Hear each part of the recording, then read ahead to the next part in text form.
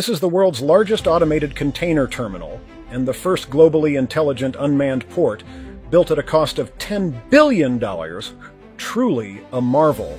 It boasts 30 deep-water berths for docking 10,000-ton cargo ships, with an annual throughput of 47 million standard containers, surpassing the total throughput of all U.S. ports.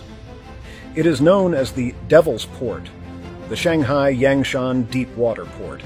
The entire port appears silent, yet it operates in a well-organized and continuous manner, as if controlled by magic.